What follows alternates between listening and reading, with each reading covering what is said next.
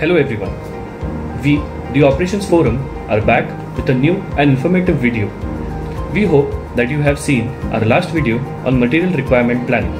If not, then click on the icon or visit the Operations Forum YouTube channel for more such videos.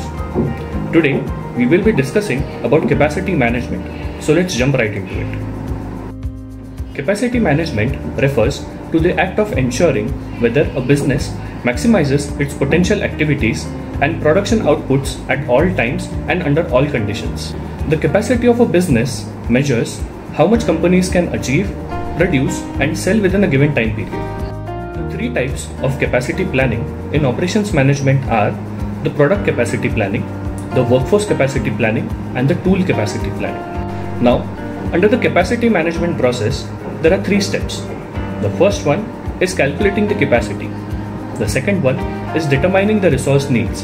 And the third step is prioritizing what to work on. The companies that poorly execute capacity management may experience diminished revenues due to unfulfilled orders, customer attrition, and decreased market share. As such, a company that rolls out an innovative new product with an aggressive marketing campaign must commensurately plan for a sudden spike in the demand. The inability to replenish a retail partner's inventory in a timely manner is bad for a company. Businesses, therefore, face inherent challenges in their attempts to produce at capacity while minimizing the production costs. For instance, a company may lack the requisite time and personnel needed to conduct adequate quality control inspections on its products as well as services. Furthermore, the machinery might break down due to overuse, and the employees may suffer stress, fatigue, and diminished morale if pushed too hard. The capacity management theory consists of the planning, IT monitoring, and administration actions undertaken to ensure that information technology resources have the capacity to handle data processing requirements across the entire service lifecycle. The goal of capacity planning management is to ultimately balance costs incurred against the resources required, as well as balance the supply against demand. The capacity management procedure concerns performance, memory, as well as physical space, and should cover both the operational and development environment, including hardware, human resources, environment, networking equipment, peripherals, and software.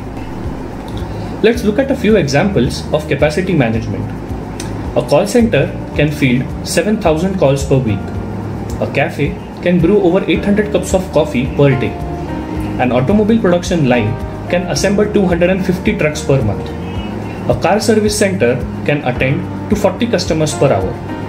A restaurant has the seating capacity to accommodate over 100 diners. The main objectives of project management capacity planning are as follows. Identify the IT capacity requirements to meet current and the future projected workloads. Develop and maintain a capacity management plan. Ensure the performance goals are met on time and within the stipulated budget. Monitor capacity continuously to support the service level management.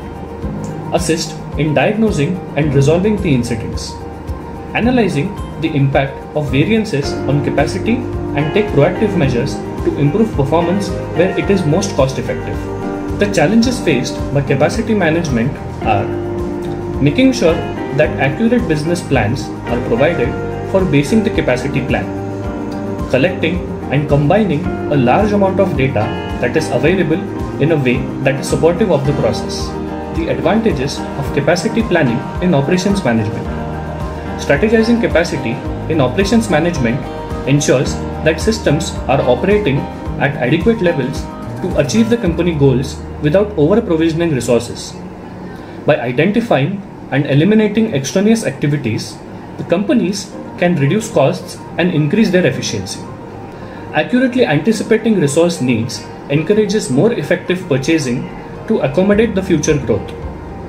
Production obstacles such as bottlenecks and equipment failures can be predicted and avoided altogether with constant monitoring of hardware as well as software operations. For any queries related to capacity management, feel free to drop your thoughts in the comment section below. We will make sure to address the same. Stay tuned for more such interesting content from the Operations Forum. Also, don't forget to like, share, and subscribe. Thank you.